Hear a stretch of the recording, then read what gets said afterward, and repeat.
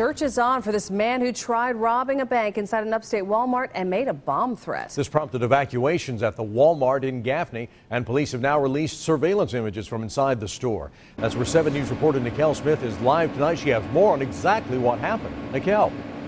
Well, Tom and Amy, the Walmart here in Gaffney is now back open once again after police had to clear it out as part of their investigation.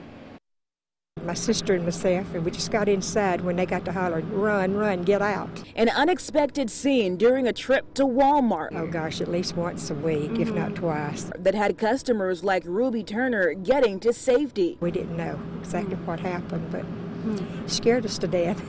Gaffney Police Chief Richard Turner says this man, seen on surveillance video, went up to the Woodforest Bank inside the store off West Floyd Baker Boulevard and demanded $5,000, saying someone else was inside with a bomb.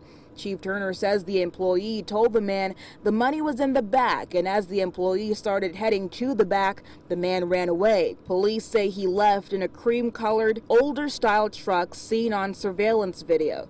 Police evacuated the building when officers got on scene. Me and my friends were sitting on the side of Walmart over there, and I was about to go in, but the workers started coming out. Employees were standing at the side of the building while police searched inside after the evacuation. When I saw them coming toward me, it looked like a herd of cattle, but everybody was scared. An experience they say isn't a normal one. It's very surprising. When visiting their local Walmart.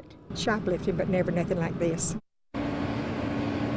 And police say there have not been any reports of injuries happening during this entire ordeal. They also say it appears the man acted alone and was also inside the store around the same time yesterday, inquiring about a loan also at that bank. Reporting live in Gaffney tonight, Nicole Smith, 7 News.